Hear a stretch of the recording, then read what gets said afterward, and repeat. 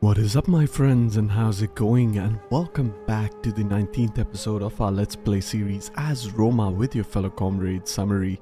I do apologize, it has been a long time since my previous episode, but I have been busy with real life stuff as well as, of course, modding for the Dividend Impera 1.33 public beta, which is now integrated into the main Dividend Impera mod.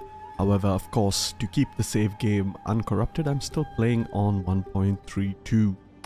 However, before we hop on into the campaign, which has taken a very long time, I must admit, as Roma wasn't really built in a day, as well as my Roma series hasn't actually completed any quickly. But the objective of the remainder of this campaign is to finish the campaign as quickly as possible, wipe out the remaining Civil War faction, and then create the Roman Empire at its heights. And hopefully I will be able to do that well within the 25 mark episode. And pretty much after the Civil War, I will not be favoring a historical expansion, as I will be trying to conquer a lot of things simultaneously to kind of bring a quick end to the campaign so that I can play the next series on the 1.33 patch. And of course, I have put up in the community polls a voting for what will be the next Hellenic faction that I will be playing as.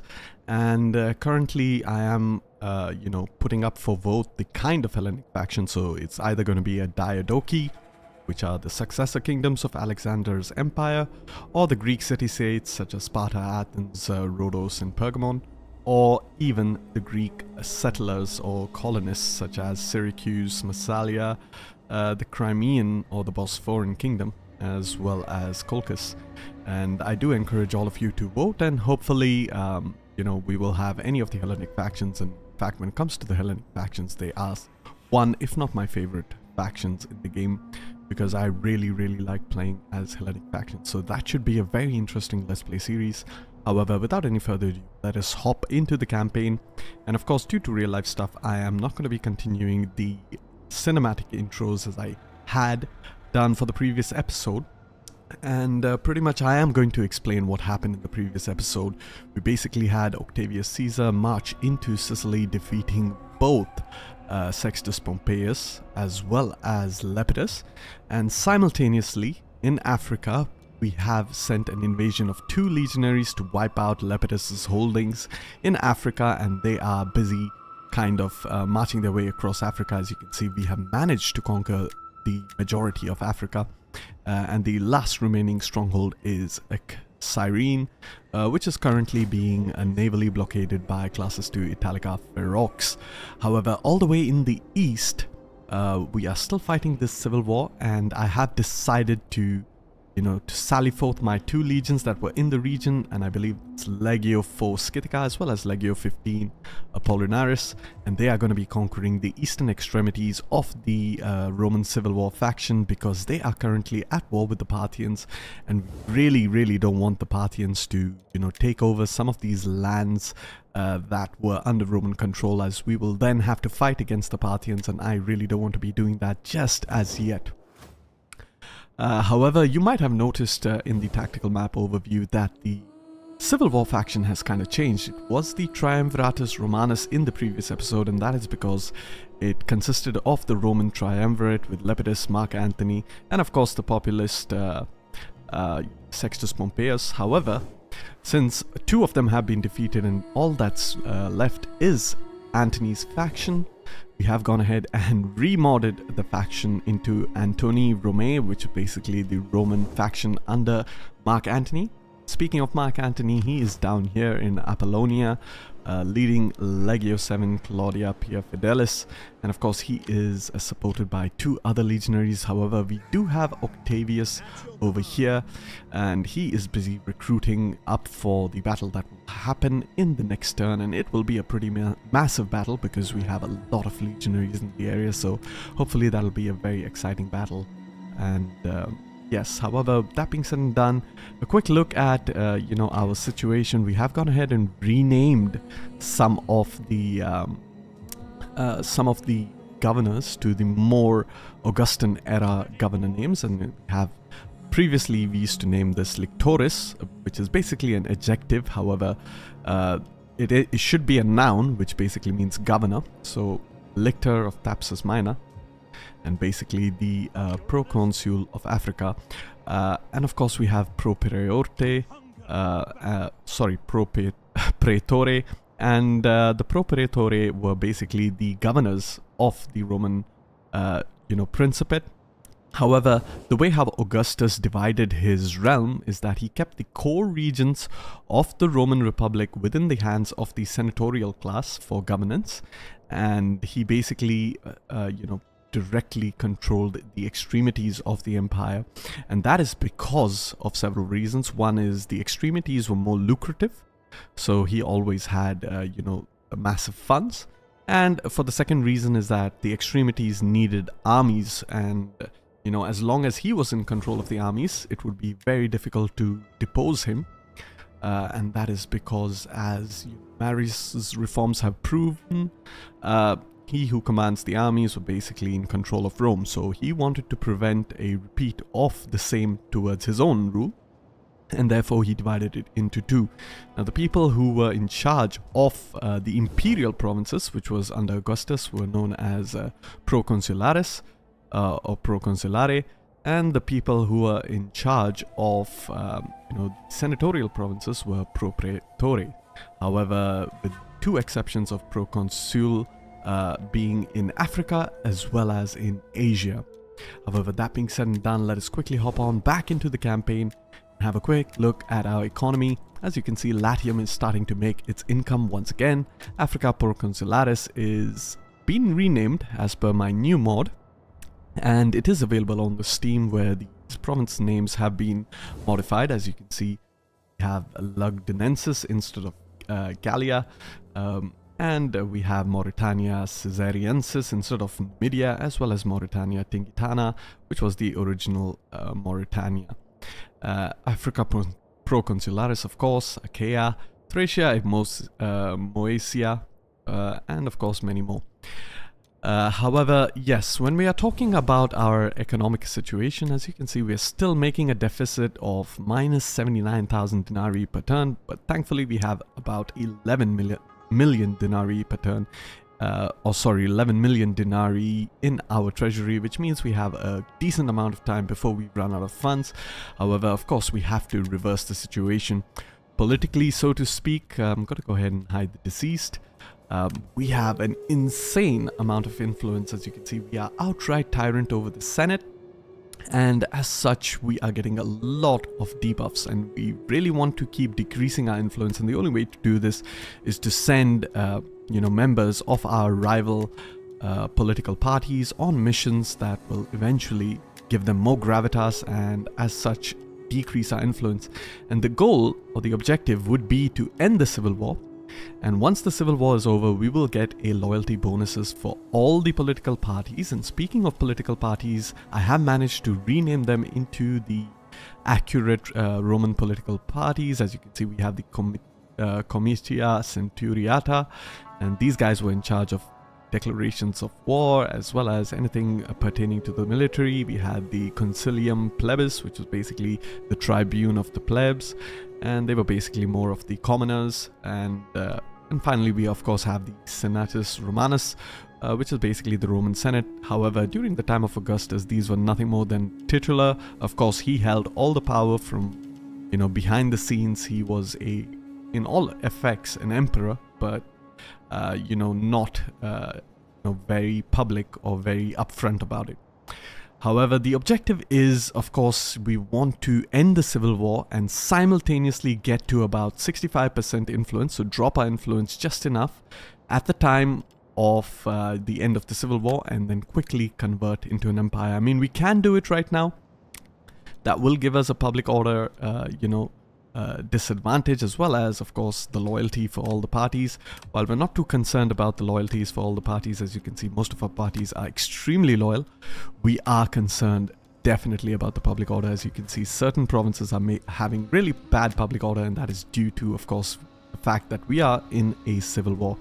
So we'll kind of have to end the civil war simultaneously, take advantage of that bonus loyalty that we have for a short time after ending the civil war, and of course getting rid of the public order malice, and that is the ideal time to enact the government reform change. However, that being said and done, I think I've done explaining the entire situation of this campaign so far, and so we are going to go ahead, end the turn, and I will see you all in the future when I'm ready to attack Legio 7 Claudia Pia Fidelis and attack the last remaining Roman triumvirate, Marcus Cretus Antonius. Alright, so welcome to the next turn, and we have an event of corruption. We are going to go for the inspired endeavors, as that helps with the public order situation a little bit. Some of our rival political party members have returned from missions, as well as some of our characters have leveled up. Of course, I'm going to do all of this in the turn between turns because, as you know, it's going to take a lot of time to fight this battle. As you will see, my estimate it'll be about a 1 hour battle, so that's pretty much going to cover pretty much the entire episode. However, just before I go ahead and do that, of course, we are trying to, you know, rebuild all of our provinces as well as rebuild our armies that we have lost due to the breakaway civil war faction. And of course, I'm not going to showcase that because then it would make the episode extremely long. However, before we go ahead and hop into the battle in Macedonia, as we are Romans, we'll call it Macedonia. We are going to move Legio 15 Apollinaris to capture Gabala, and it should be a pretty easy auto-resolve, so let's go ahead auto-resolve that one, and we are going to peacefully occupy it as it is Roman. And of course we are going to, of course, you know, build up this province as ideal as possible, but it's going to be done in turn between turns. And after the civil war is over, I'm going to give you a rundown of how I set up my empire. Meanwhile, we're going to move Legio Phoscitica to attack Trapezos. Go ahead, give a pretty good auto-resolve, and once again we're going to simply occupy it because it is Roman culture. And over here we want to make this into a food province, I think, or I don't really think it needs to be a food province since we have quite a lot of food. However, maybe in the future we will have to respec it into a food province when we conquer some of our economic provinces back again. However, without any further ado, let us hop into the situation over here, and that is basically going to be the big one for this episode. We have Octavius over here. He's in charge of his favorite Legio 10 Gemina, which has been renamed from Legio 10 Equestris. That was Caesar's favorite legion. However, as you can see, I have gone ahead and changed up the composition of this legion a fair bit, I believe. And that is because I want to have as many legionaries as possible. I want to have a lot of melee infantry as possible.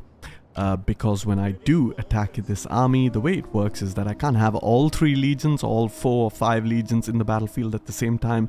The maximum amount of units allowed on the battlefield is 41, so I really want to have that core of infantry.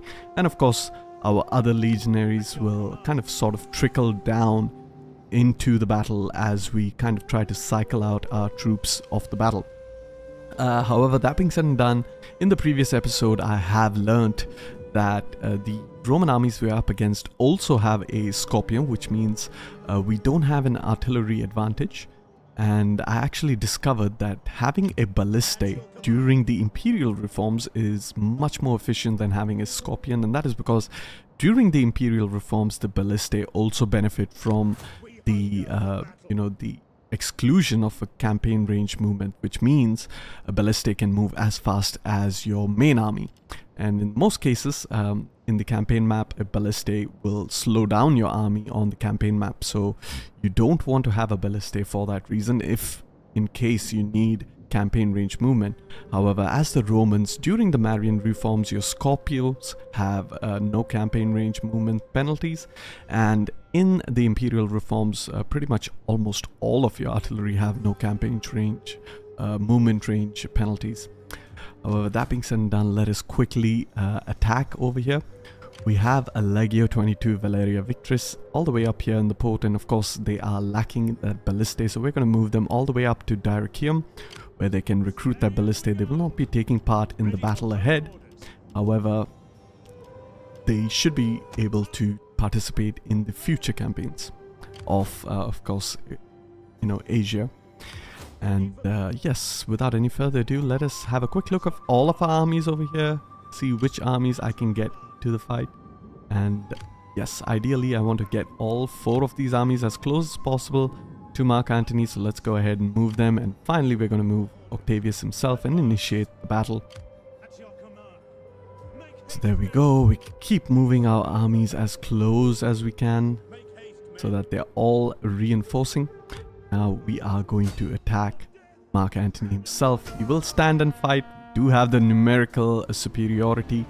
I could auto-resolve it. It's going to be 63%. However, where's the fun in that? So let's quick save over here, hop onto the battle, and I will see you all in the battle. Alright, so here we are in the battle. Battle has commenced. We have gone ahead and arrayed our troops in a massive front line, as you can see over here. We have our Gallic auxiliary spearmen on the flanks with our legionary cohorts in the center. Of course, we are going to use our ballistae. We have 2 ballistae. This is quite a different composition. And on the flanks, we have our Batavian cavalry, as well as our Gallic skirmishers. However, straight off the bat, at the very beginning of the battle, we have managed to land a killing blow to Mark Antony, and he has died in the very first shot of the ballistae. And the ballistae, as you will see in this battle, will perform really clutch. However, as you can see, the first legion that we are up against, Legio 7 Claudia Pia Fidelis, is quickly rushing out of their fort in order to engage us, and they are under heavy fire by our ballistae, completely demolishing the troops over there. However, with this new formation, I have learned that it has been a lot more effective, as I have played a lot with 40 unit armies while testing Rise of the Republic campaign, so I have become a lot more efficient at managing 41 unit stacks. As you can see on the right flank, they do have a bunch of cavalry that's pushing into the battle, and this is where you know, I absolutely dominate the fighting, and straight off the bat I kind of move in my cavalry to give in a charge. They managed to do so quite successfully, catching off that unit, you know, by surprise, and caught the entire enemy cavalry that's already taken quite a lot of casualties and as such are already wavering. So pretty much absolutely dominated the fighting on that side. Meanwhile, they are trying to reinforce with the remainder of their cavalry, and I decide to pull back my cavalry as I don't want to get bogged down. And simultaneously I push up my front lines, because if you move in opposite directions, as you see over here, the movement is really smooth. As you see, none of my troops are actually getting stuck between the movement, except this unit, because my units have kind of stopped moving. And meanwhile, the cavalry kind of pushes off from attacking my spearmen, so that was really well managed. Meanwhile, all the way over here on the left flank, we are just you know, trying to chase this unit. And chasing a unit when you have javelins is really good, because they face their backs towards you and you will be able to deal a lot of casualties. As you can see over there, cavalrymen just absolutely getting demolished, while Octavian himself supervising the battle from behind and you know, kind of motivating his men forward. Meanwhile, our front line, as you notice, some of them have gone in that defensive formation because they have already thrown their pila, and slowly but surely I kind of issue the order for the other units. And notice this cavalry is pretty weak, 47 units, so if I'm able to chase it once again and issue some more or deal some more javelin damage, but I do manage to catch them, which is even better. Meanwhile, on the right flank, I cycle out my cavalry once again, and as you can see, I've only lost a single unit of cavalry, so I absolutely micro this battle to perfection. And now that I notice that the front line is almost engaged, I start to issue the orders for my skirmisher units to kind of maneuver. Meanwhile, on the right flank, my cavalry is doing a good job encircling their own cavalry, and you know, we have really managed to completely negate the enemy cavalry over here, and this is the remainder of their general's unit, which has taken quite a bit of casualties. Meanwhile, my first cohort is actually soaking up a lot of the archer fires, as they are a magnet for archer fire, so they will be the unit that will severely underperform in this battle, unfortunately. I also issue my cavalry once they dispatch the general's unit to charge into this unit, and as you can see already they're losing decisively. Meanwhile, all the way on that left flank you can see we are going to go ahead and charge this unit. Caught it off guard and we are absolutely demolishing this unit. So pretty much on both sides of the battlefield we are doing absolutely amazing, and even on the left flank we haven't lost a single unit of cavalry so far. However, back to the right flank, as you can see, things are looking quite good, and I have decided to pull out my cavalry as it has been quite a good engagement so far. And meanwhile, my skirmishers have nicely positioned and they are throwing into the unshielded side of the enemy. So this enemy is losing decisively, as you can see, and so far the battle is going absolutely in our favor. Meanwhile, on the far left flank I noticed this isolated cohort unit, and I kind of decide to circle it from all sides and charge, as charging a unit from all four directions actually ends up completely demolishing their morale. So if you're not able to shake off a melee unit, I recommend to charge at it from all directions. Meanwhile, considering that some of the preliminary units have already routed, we are beginning to see a couple of reinforcements join into the battle. As you can see over here, it's going to be a devastating charge. They're still running. They're absolutely demolished and again and again and again. And they will pretty much rout pretty instantly with that maneuver.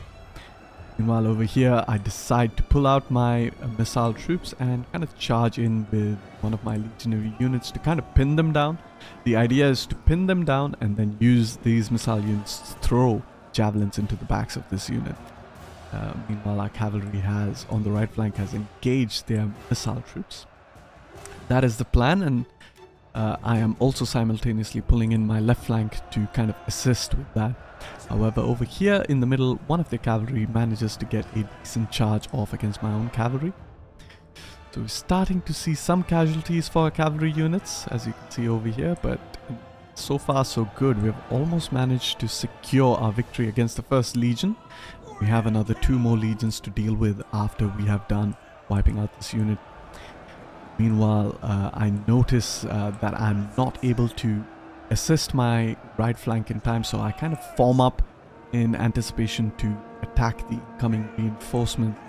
Sooner or later, I will have to deal with the Scorpio unit so that it doesn't do as many casualties. Meanwhile, over here, as you can see, our javelins have dispatched that enemy unit effectively. So a really good way of using your javelin troops is by using them to flank. While over here on the left flank, my javelins have exhausted all of their ammunition, so they are going to charge in. Keep in mind they have a very good run speed, and as such they can be really mobile on the battlefield and are really good as shock and flank troops. So that's pretty much what they are doing over here, and this unit that has already taken a lot of casualties will absolutely be demolished as a result of it.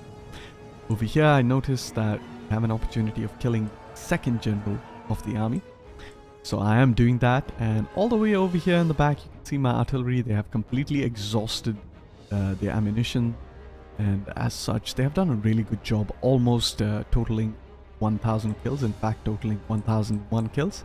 And the idea is to get them to the edge of the battlefield and out of the battle so that I can get some of my reinforcements.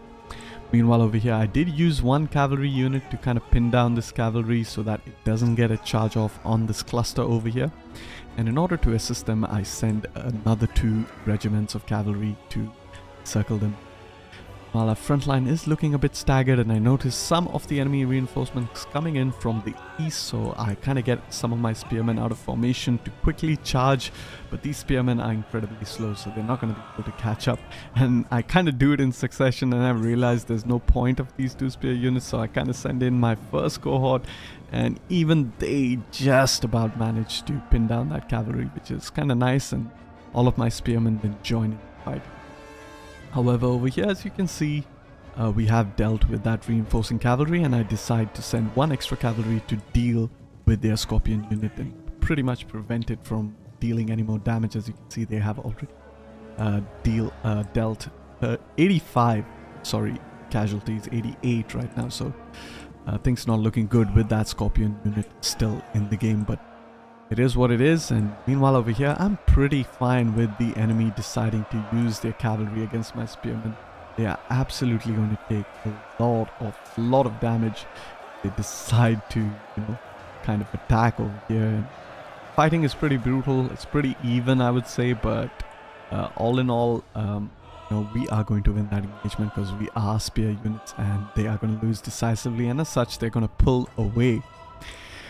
And now I decide that I really need to mop up the center over here and really mop up the first army, because I really need to reform my lines. As you can see, a lot of them are not positioned ideally. They have kind of shifted. So I really want to reposition in order to prepare for the next 2 legions that will join the battle. So I am slowly encircling each and every single unit, and hopefully we'll be able to break the entire enemy front line as quickly as possible. While over here, a bunch of cavalry that I don't notice in the battle, a reinforcing cavalry, will get a clean charge of Octavius himself. Thankfully, I do have some spearmen that are idle, and they will go ahead and support Octavius and kind of reverse the situation. So here's a kind of like a little bit of an advice. If you kind of mismanage your micro, if you have your units at the right position of the battlefield, you can always turn around the situation with a quick judgment or reaction call. One thing to do is never panic and retreat with your horsemen, because retreating horsemen take a lot of casualties. So as you can see, these guys get a pretty clear charge over here. Octavius standing really unawares of what is happening, because my attention is completely on this right flank, as it seems to be a little bit chaotic over here on the right. We have an isolated spear unit, and my idea is to retreat them before they are like picked off by these skirmisher cavalry. So, and I have to be really careful of what's going on over here, because I could get charged in the rear if I'm not too careful. So my focus is entirely on the right flank, while on the left flank Octavian is still inactive. However, now the priority is to kind of deal with this cavalry, and I decide I'm not able to do it as quickly as I would like, and that would mean that the next cavalry would be able to reinforce it. So I'm a bit cautious over what's happening over there. I do notice what's happening to Octavius right now, so I do send in a spear unit to kind of support them and turn the tide of the battle, while I notice this cavalry is not going to be able to be stopped in time. So I send in a cavalry, and they kind of start to take fair bit of casualties as a result of that. Meanwhile, the situation on my right flank is a bit clear. I am reforming my spearmen to kind of create another front to prevent any of the incoming enemy cavalry reinforcements, and pretty much trying to reorganize my front line. Meanwhile, my ballistae have gotten off the battlefield as well, so I should be able to get some reinforcements, and I have gotten reinforcements of 2 of my generals of the reinforcing legion. So that is always good news, and really bad news for this cavalry. As you can see, it's already retreated because I managed to send in my spearmen and actually deal more casualties to them than I had sustained from that micromanagement error. However, at this point of time, I realized that it's time to reorganize my front line as quickly as I can, get in my my skirmisher units, and as you can see, they've done actually quite well, considering they are 175 and they have averaged about 150 kills. This one over here getting 217 kills, which is phenomenal. This one over here getting 232 kills, which is crazy good. Meanwhile, our generals who have just joined the battle have done great in routing that enemy cavalry, so I pulled them back, grouped them up with Octavius, so they're going to form a group of cavalry. And meanwhile, things are still looking a little bit dicey on our right flank, so we are quickly going to try to resolve that situation over here. Once again, the battle is being a little bit of a slogfest. I have taken a bit of casualties, but these 3 cavalry are doing quite fine. I'm pulling the cavalry that has taken a fair bit of casualties, but I decide, what the heck, why not give it one more charge to kind of push the odds of this combat that's happening over here in our favor, so that we can get all of our cavalry out and into relative safety before their reinforcements join the battle and hopefully reorganize our entire front line. And pretty much after that, my main focus is to preserve our auxiliary troops, because I don't really mind losing core Roman troops because they can be recruited from literally any province within my realm. However, auxiliary troops, and in this specific case the Batavian auxiliary troops, should they actually take a lot of casualties, they will be wiped off from my my armies, and then I'll have to recruit them all the way from their appropriate area of recruitment, which is, in the case of the Batavian cavalry, all the way in Germania Minor. And we are fighting, of course, all the way in Macedon, so I don't want that to happen. Absolutely, if I want to keep the offensive in this campaign in Macedonica, I really need to preserve all of my auxiliary troops as best as I can. And realizing that, I start to pull off some of my more depleted auxiliary troops and start to retreat them from the battlefield, so that I get a fresh bunch of auxiliary troops. As you can see, this is a French bunch of auxiliary troops. Meanwhile, we have another general joining the fray, as well as another Gallic cavalry now joining the fight. And pretty much the same goes for my spear unit over here that's being sort of kind of isolated, so I kind of decide to use my general units to kind of assist it over here. It is losing slightly despite being a spear unit because it is absolutely surrounded, and the numerical superiority is a bit too much for it to handle.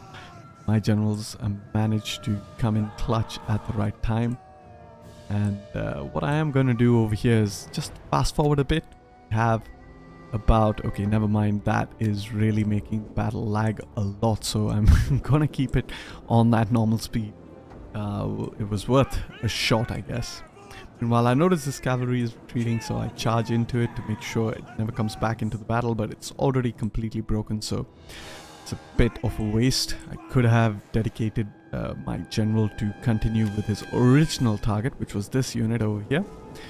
However, it's nothing too bad. And now I notice that the enemy is not really trying to engage me, and they are actually trying to link up. So they're actually trying to link up with the other army, and they are going to present to me eventually a united front. So it is in my best interest to reorganize my armies as best as I can. And you will see that I will eventually start to reorganize my armies in a formation facing in that direction, and pretty much rinse and repeat. Meanwhile, over here I am in the process of treating all of the troops that have taken a fair bit of casualties, and I have also decided to take out my shock troops, which are basically my Gallic skirmishers, because I feel they've done enough. They have exhausted their ammunition, so they're not going to be as lethal, and I would be much better off if I have some cavalry reinforcement. So as you can see, that exchange is happening quite smoothly. And very much we are soon able to kind of sort out our right flank as well, after which we will completely reorganize our army here, as you can see. So I'm gonna try once again to see if the fast forward works. It's gonna be a little bit choppy. You know what, I am actually gonna stop that fast forward, and I am going to actually cut the battle into the future when pretty much something happens and we are kind of formed up into our new formation. Alright, so as you can see, we are almost done with realigning our troops in a new formation facing the enemy threat that's coming in from the east. Meanwhile, we're kind of reorganizing our cavalry. In the back over here, I've decided to retreat my Eagle cohort. They haven't really done all that great. Taken about 150 losses and only secured 16 kills, and that is kind of expected of the first cohort, unfortunately, in the game, is because they get focus fired as they are the most dangerous unit on the battlefield, and therefore the AI just prioritizes all of their missiles on the first cohort. So they are going to retreat off the battle along with another auxiliary unit that has taken about 50% casualties. So I really don't want to lose any single auxiliary troop, so I am being extremely cautious with my auxiliary troops, and pretty much for the next 10 minutes or so of this battle, I will be busy reorganizing my army, as you can see over here, and I'm keeping a close watch on what the enemy is doing. I am having a close eye on these melee troops that are trying to link up with the other legion. And unfortunately, you can't have more than 41 units in a battle, so therefore you will be having to fight down this trickle of enemy armies.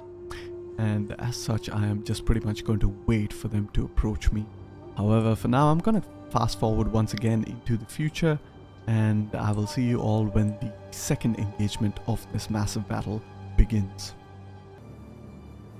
Alright, so we are almost in position, and as you can see, my entire front line is almost in position, and I noticed that there's a cavalry that's kind of isolated on the flank.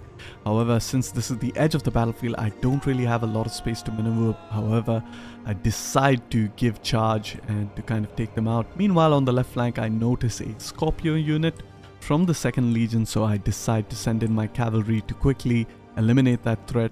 It's not a very good move because, you know, I am being attacked by the enemy towers, as well as, of course, the Scorpio unit decides to fire into this cavalry. And Scorpio units are actually quite good against cavalry. As you can see, they've already managed to get 6 kills, and they will continue to get more. As you can see, they're really taking a lot of casualties. However, our cavalry will be just about able to deal with this unit, which is pretty much what we need, because we'd rather them deal like 22 casualties against our cavalry unit than them dealing close to 100 casualties against our entire army. Meanwhile, back again on the right flank, even though I was able to kind of, you know, win the engagement against this cavalry, I decided to pull back because I noticed their first cohort is joining in to support, and if they actually throw their pila, which is 400 pila, that's absolutely going to devastate my cavalry. Meanwhile, you know, since the enemy units are kind of like just exchanging a volley fire over here, and I really don't have any of my javelins left, puts me at a slight disadvantage, so I decide to bring in my cavalry to kind of tilt the odds in my favor. Meanwhile, over here, as you can see, the combat is even, but very soon that will swing in my favor. Meanwhile, our generals, all 4 of them that are taking part in the 4 legions of this battle, chilling behind, kind of trying to gauge the situation. I decide that there are some melee troops over here, so it's time to pull my cavalry before they kind of get pinned. And mainly the threat is going to be from the left flank, because since the enemy over here is about to engage, the AI has decided to kind of beeline towards my flank, so my left flank will take quite a beating. However, I will show you guys how to deal with that situation as well. And as you can see, we are going to be throwing a lot of our javelins into the backs of this cavalry and decide to charge before they charge the rears of this spear unit on the left flank. I realize that our generals have to take part in this engagement before the melee troops decide to engage, and we have a couple of, in fact, 4 spear units over here, which means things are really dangerous. If we do not win this engagement soon enough, we will be caught in a very bad position. So you want to be very decisive in these moments. You want to be able to quickly deal with that situation. Meanwhile, I managed to kind of circumvent the first cohorts over here and kind of attack 2nd cavalry unit over there, and I'm going to keep pushing, because the more I push, the more I get some distance with the first cohort. But as you can see, that first cohort actually performs really, really well against my own you know, troops, as opposed to my first cohort, which was pretty much a failure in this battle. Meanwhile, I have dealt with that Scorpio unit. However, I have taken a fair bit of casualties, 69 units, and this is yet another auxiliary troop. So I decide I'm going to move him all the way to the edge of this map on this side over here, and then retreat him out to get a fresh unit. And pretty much that's what's happening. Meanwhile, our front lines have kind of engaged, but the benefits of having Roman troops is that they are in that defensive formation, so even though they have fought off an entire legion, they're still fresh, still eager, still able to hold their own against the enemy. Meanwhile, on the left flank, as you can see, we are kind of getting surrounded. A lot of melee troops over here, so we have to be very careful. In a desperate attempt, I try one last charge into the enemy, but I decide that it's not in my best favor because they have a bunch of spear units coming in. So I am going to pull back. Meanwhile, my generals have pulled back entirely. I am going to pull back this cavalry entirely and hope that their melee units kind of try to hit my own melee units in the rear, then I am going to, you know, reinvest my cavalry into their rear. So pretty much some maneuvering going on over here. And in the center, I've noticed an opening where they haven't attacked, which is a weak point.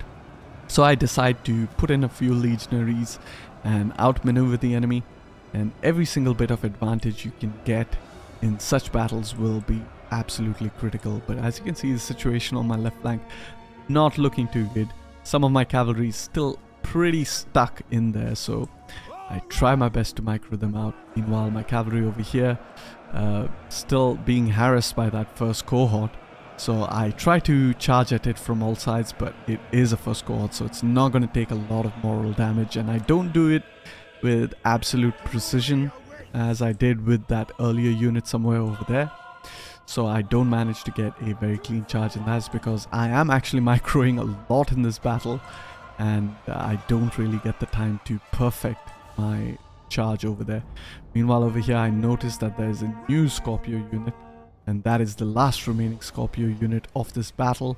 And so I decide to use my cavalry, which is free, to kind of go ahead and engage that unit, take it out before it manages to deal some casualties. Meanwhile, over here we have managed to get a charge off on the first cohort. It is a respectable charge. We managed to get approximately 40 to 50 casualties, but nothing too fancy. They are still pretty strong, and so I pretty much decide to pull out of that engagement. And you have to be really quick with these decisions if you want to kind of succeed.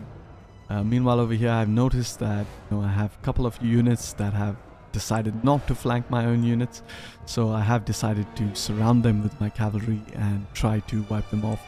However, some of the cavalry that I had issued to attack that Scorpio unit have been bogged down over here, so that Scorpio unit might just get a couple of kills. However, I do manage to release one of my cavalry units. I realize attacking this first cohort is a lost cause. They are pretty well position, so I instead use my generals to kind of rear charge this unit over here, because if I can free up this far right flank, then I will be able to kind of envelop the enemy. Meanwhile, my cavalry on the right flank is going to get a couple of really nice cycle charges on their front lines. However, these are Roman troops and they're very, very disciplined, so they are not going to break that easily. It's going to be very much of a slogfest, as you can see. A massive battle going on over here. Our own troops in that defensive formation fighting it off, really slogging it out over here. And this is the part of the battle that is absolutely brutal. The first part of the battle, we microed it to perfection. However, the second part of the battle, you know, it is, you know, beyond our scope to do anything much. Meanwhile, I pull out my general unit on the right flank because I noticed their first cohort has kind of engaged, and try to get some casualties done over here. Get in a really nice charge, not too bad.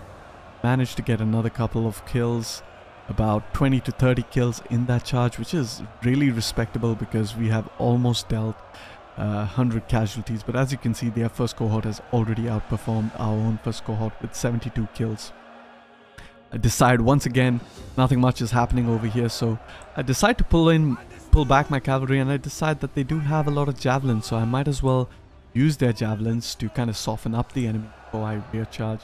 Meanwhile, this last remaining spear unit is being extremely resilient to my own cavalry, so I decide to re-micro this charge and charge at it from all directions, and that's pretty much what I'm doing over here because things on my left flank are looking pretty bad. Meanwhile, I decide to kind of turn face on my left flank, face the real threat, which is actually behind my units. However, the units on the far left are completely surrounded, so I will have to do something about that situation quite quickly.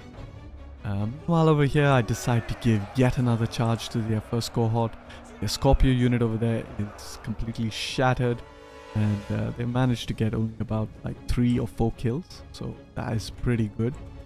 General has charged once again into the first cohort, managing to do another couple of kills, but once again they are standing firm, and their morale is at 94, which is insane. You know, that's insanely high. They are not gonna break. These guys are gonna be an absolute pain. Meanwhile, the spear unit over here has been dealt with, which means I can get a very good charge off against these couple of units over here, and I can alleviate the situation on that left flank, which is what I decide to do in this pivotal moment of the battle. Meanwhile, a new reinforcement of cavalry is making its way onto the battlefield, so I seamlessly try to integrate them into the fray. Meanwhile, we get a very good charge over here on our left flank, and as you can see, it was an absolutely wonderful charge. We managed to kind of waver their entire spear units over here, which is even better news for our cavalry, so I decide to let them sit in there for a while. And I kind of forget for a short time that these are Romans. They are going to waver, but they're going to get a quick hold on their morale. And although I am able to get quite a few units to completely shatter, not able to get a lot more than that. Meanwhile, I'm desperately trying to charge this first cohort again. And what I decide to do is pull back one general unit and try to break out the units on our right flank by piece. This unit is losing decisively, which means if I can get a rear charge off, I will be able to do quite well. Meanwhile, 2 of the 4 spear units over here have completely routed, so that is great news for us. Meanwhile, the other units have kind of stabilized as far as their morale is concerned. And even more bad news is that we have a couple more spear units that are marching towards the fight. So I really want to deal with this situation as quickly as I can. Meanwhile, the center is starting to look a lot more manageable, so I decide to keep cycle charging it to kind of, turn the odds in my favor. We're doing quite a decent amount of damage on cycle charges, but the Roman discipline is just, phenomenal. So it's not easy fighting your own Roman factions. As you can see, the first cohort is just about wavering, and they have managed to get 122 kills, which is absolutely insane.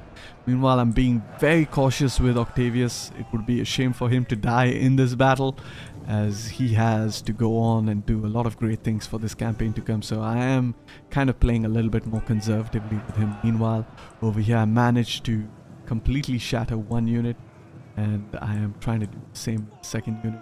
Over here, this spear unit has kind of stabilized and managed to deal with 3 out of the 4 spear units.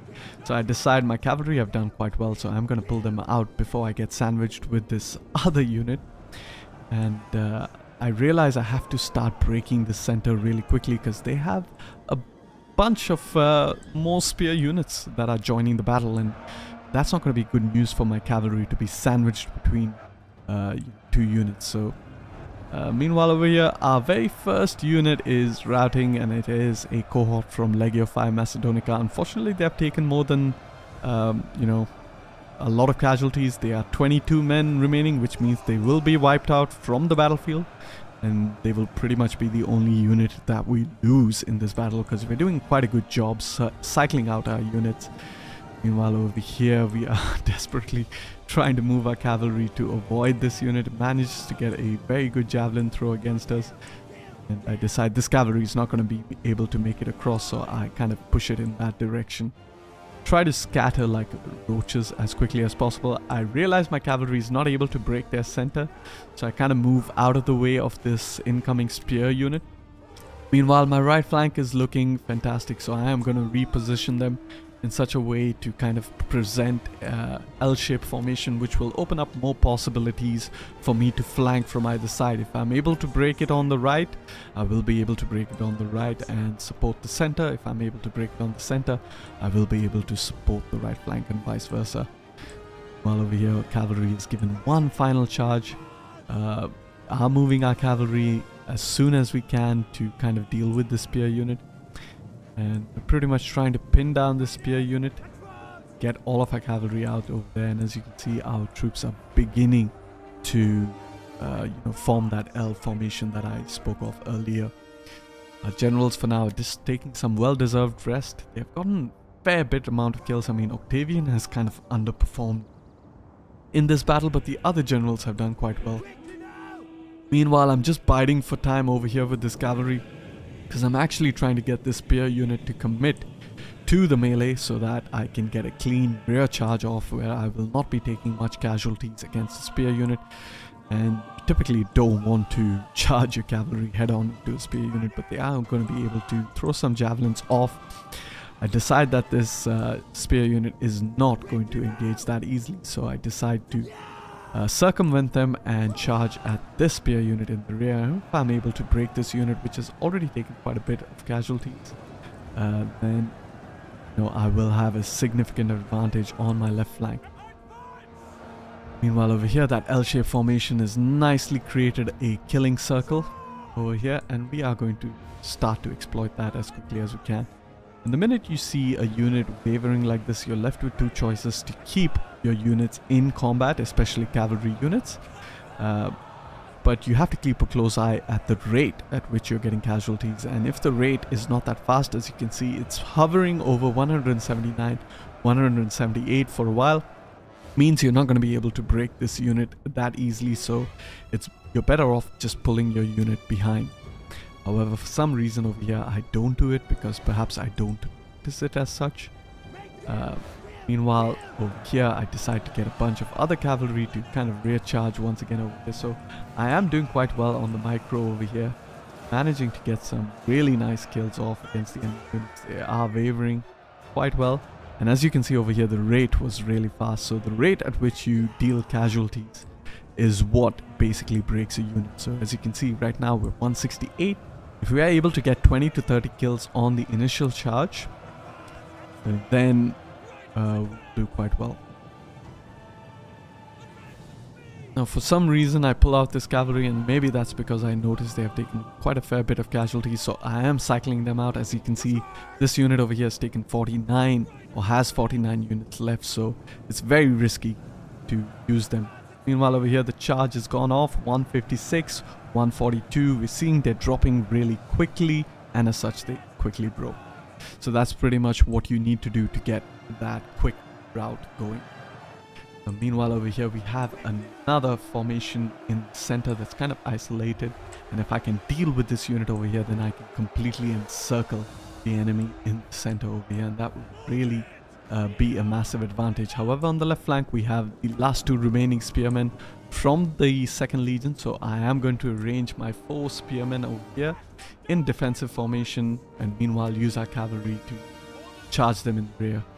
Speaking of charging in the rear, we have just performed a rear charge over here, but however, for the same reasons, they're not losing that many units that quickly, so I will not be able to rout them, and it is a little bit risky. You have to make that call before you get sandwiched between 2 spear units, because then you can really lose your cavalry units.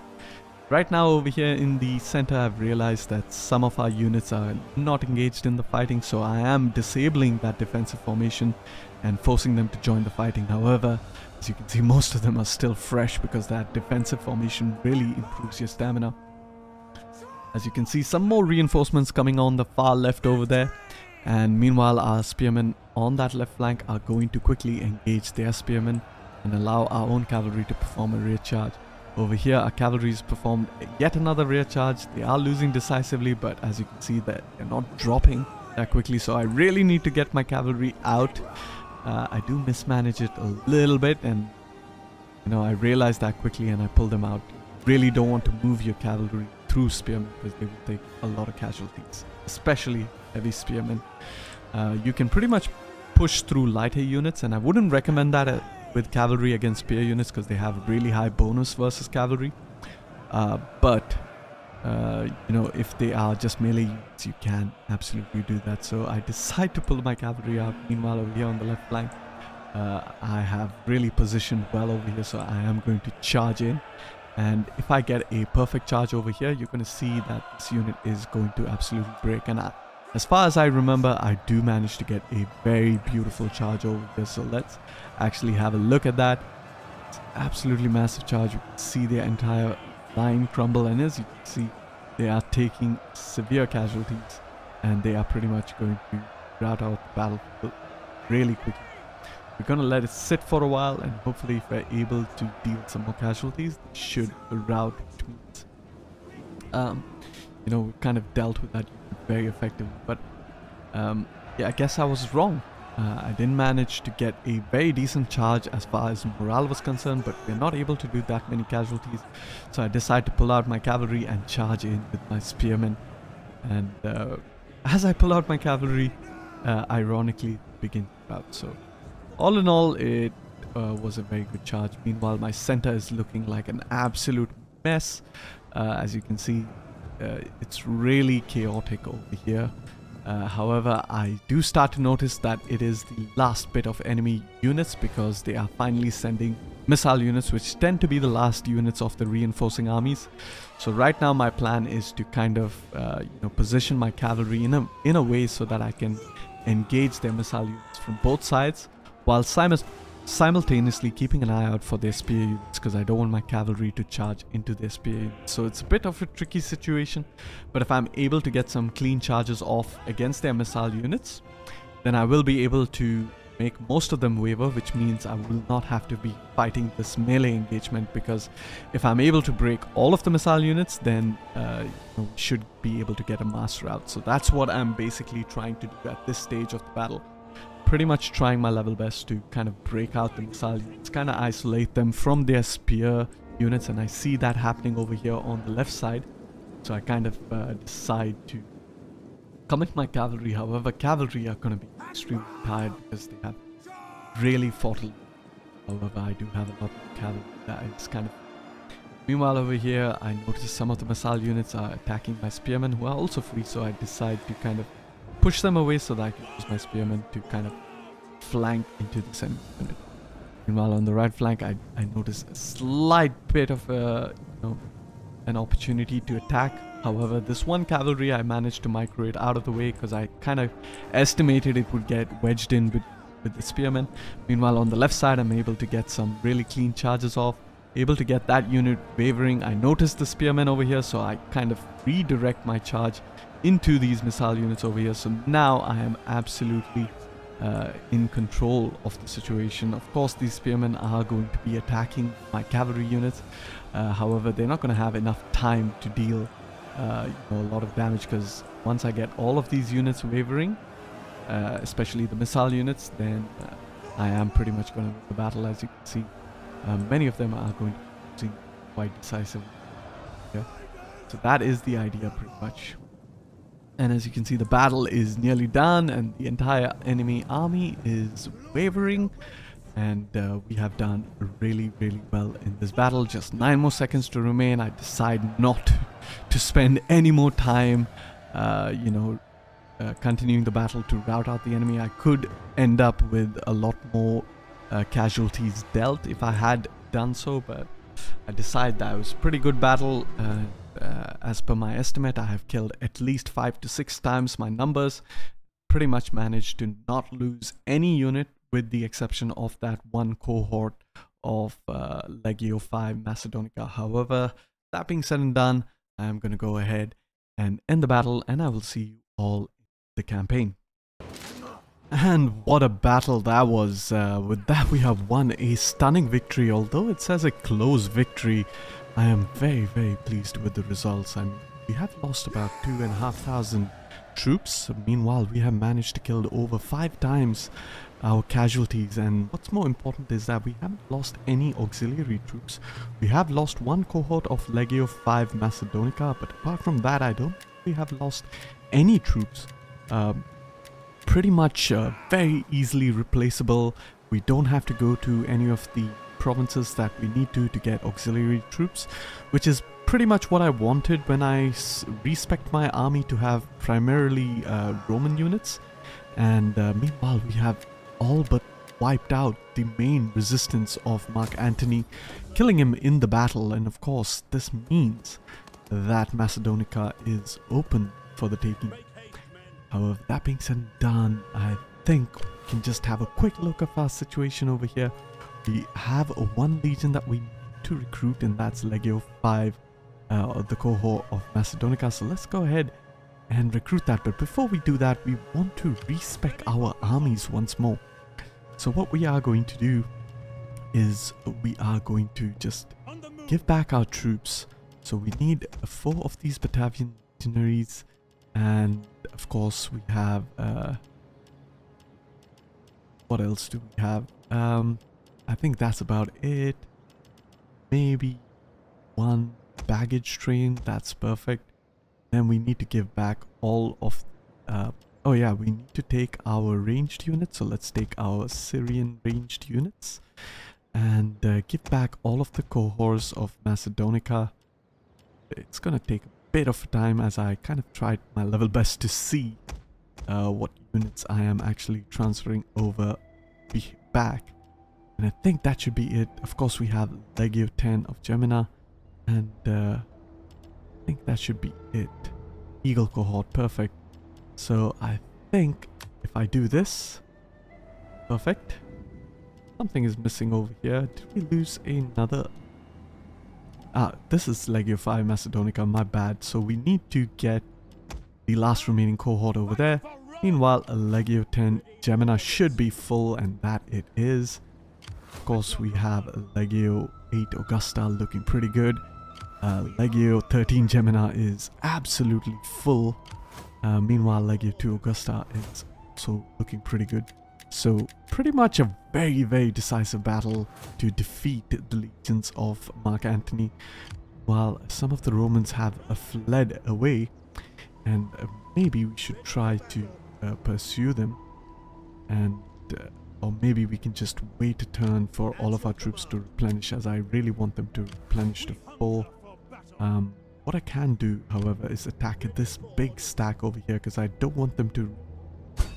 I want to keep the way to Thessalonica fairly clear. I mean, it is not a very favorable auto-resolve, but I am going to auto-resolve this one. I have no fear of losing any units, and we have pretty much just fought a massive battle, so I'm not too concerned with preserving my units. Meanwhile, move back.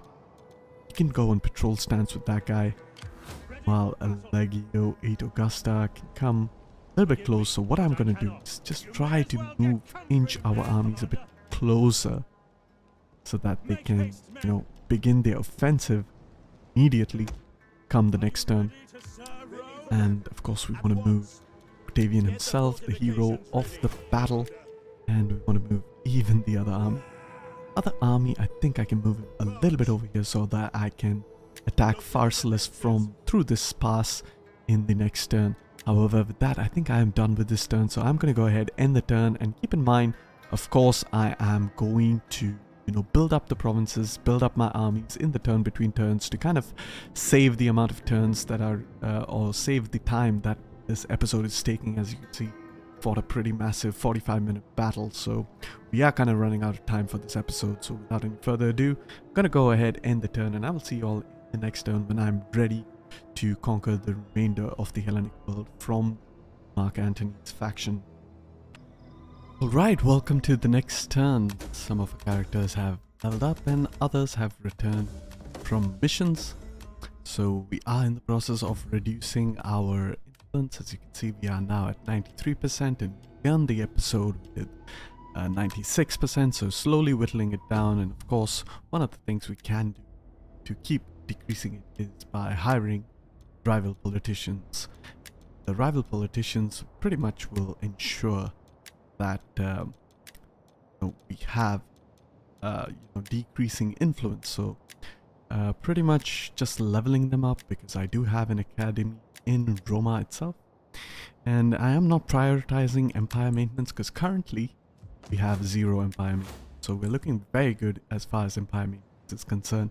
However, of course, I am in the process of still, speccing up my armies, putting them all in their respective locations, but I'm not going to be showing that. Pretty much going to be doing that in the turn between turns. And what I'm going to focus on is try to conquer as much as I can within this episode. So let's go ahead and attack that settlement. It's looking like a very good auto-resolve. So we have taken over Pharsalus. The remaining resistance of Mark Antony's faction is crumbling, which means we can attack even Thessalonica. One of the armies managed to retreat over there, but we can auto-resolve it. Fairly favorable auto-resolve. And we're going to peacefully occupy all of these Roman settlements. And of course, I want to spec this into our auxiliary recruitment. So definitely want to make sure that we're speccing things right. And apart from that, we do have even Legio Valeria Victrix over here that can push in deeper, and we can keep this army kind of isolated, which is kind of good. Meanwhile, what we're going to do is we're going to push deeper and take out Legio 5 Alaude. And if we take out Legio 5 Alaude, then that is the last remaining threat on the Hellenic inland. So let's go ahead, attack them. He should retreat because he doesn't have all of that positive modifiers. We're going to go ahead, attack Athens. Meanwhile, we are going to move as close as we can so that we can re-attack Legio 5 Alaude, and now we should have a crazy auto-resolve. So let's go ahead, auto-resolve it over there. Once again, we haven't lost any units. I am enslaving Romans, which is kind of not what Octavius did. However, I'm just so used to enslaving captives, but I should be following a lenient policy. So let's go ahead and just peacefully occupy Athens, and that is great, which means we should have a lot more going on for us over here. Not entertainment from culture. Oh, actually, yes, we kind of need that over there because it is Gortynia. It does have fish in the province, which means it's not going to be super ideal for that. And that being said and done, we can actually even push into Sparta in this turn. So let's go ahead, quickly attack Sparta and auto-resolve, quick auto-resolve over there. Peacefully occupy the settlement, and we're going to dismantle that barracks. Meanwhile, build up everything over there. Perfect, and things are looking really, really good. We can go ahead and redeploy our dignitary. As you can see, our economy is looking fantastic with that. We're going to turn on the commercial stimulation edict, of course. Meanwhile, we are going to dock Octavian to the port of Athens.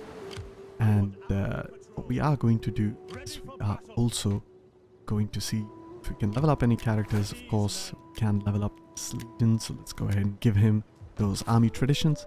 And of course, we also want to raise army, and I think I am getting praetorians to be in charge. No, just regular generals, so it's fine. I mean, my economy is well able to handle it, so let's just actually get general over there, and we're going to put him up in Sparta, and of course he's going to be a lictor of Sparta. Perfect. Have a lictor of Gortyna over there, and of course we want the lictor of Athena, but we're going to have to wait until we can get Octavian out of the port over there, and in the next turn he will be moving towards Ephesus and continuing the conquest of Asia Minor. Meanwhile, down south in Africa, things are not looking too good, as this garrisoned army is not in any mood to attack my fleet.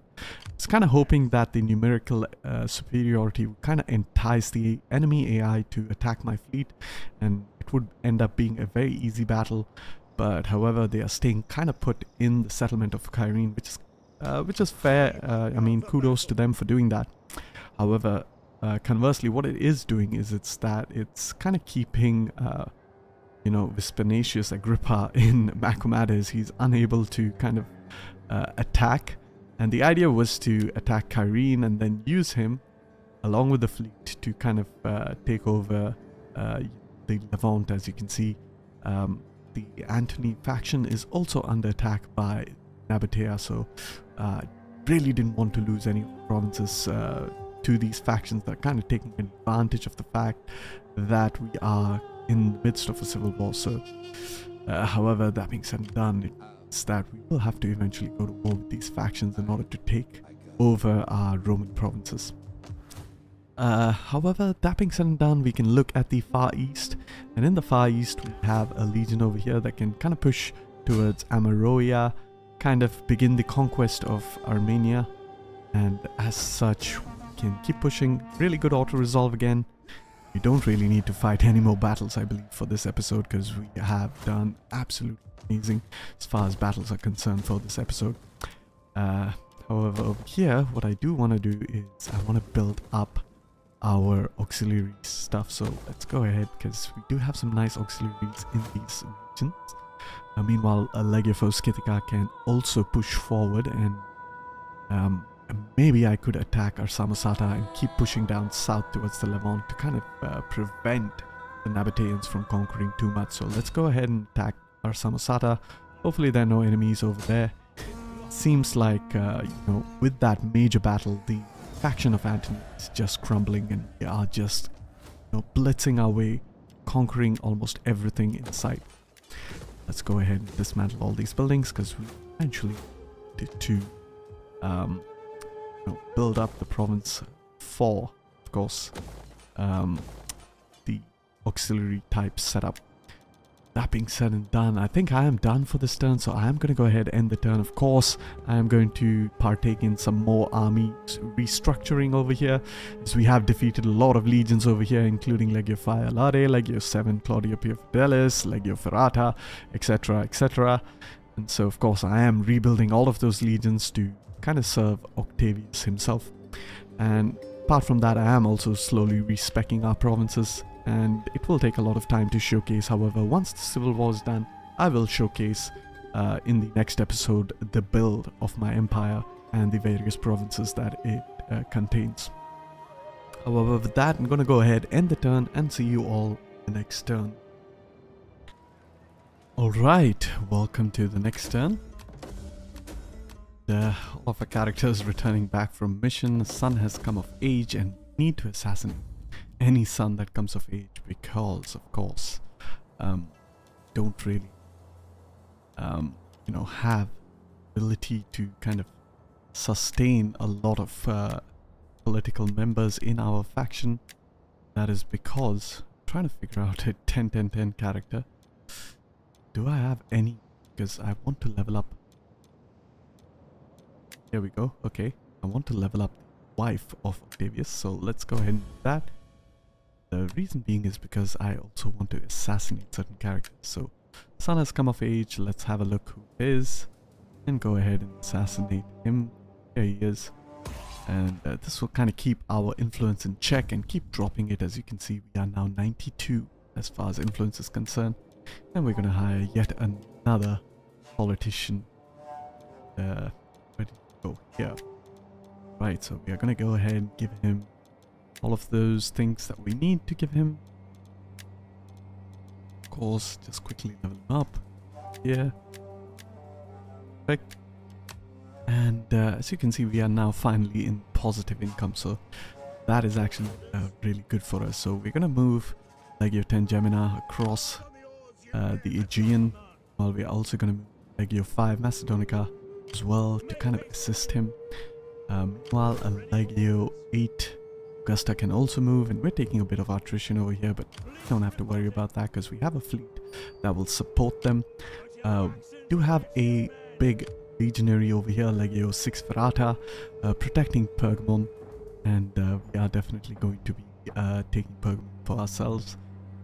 However, before we do that, we are going to keep pushing with our army, and we're going to attack Samosata next. Going to keep pushing down south, and if they have a legion all the way in Asia, means pretty much their easternmost provinces are undefended, as I do believe that will be the last legion they actually have. So we can go ahead and keep pushing our offensive. We can go ahead, attack Tigrana Serta as well, and can also resolve this one as well. Peacefully occupied settlement, and of course we'll definitely need to respec over there. And actually they have a siege workshop, so that means we can hire a ballista in our easternmost legionaries, which is great news. Our characters have leveled up, so let's go ahead, give them some abilities. Meanwhile, we have got even the army traditions, so let's go ahead and do that as well. Of course, I'm going to build that up eventually. However, for now, just simply to keep pushing with this army. There's no time for actually getting a siege weapon in this army, the ballistae to be precise, because we're going to have to keep pushing down south in order to prevent Nabatea from capturing some Roman provinces. We do have a Legio 21 Rapax as well over here. While in Africa, things are still looking to be a stalemate, so let's keep moving Legio 12 Fulminata to kind of assist Agrippa taking over Cairo. However, I'm going to move back Legio 3 Augusta in Carthago Nova and give him that ballistae that we so desperately need for that legion. Let's go ahead and make sure that he is in the settlement so that he can recruit. And there we go.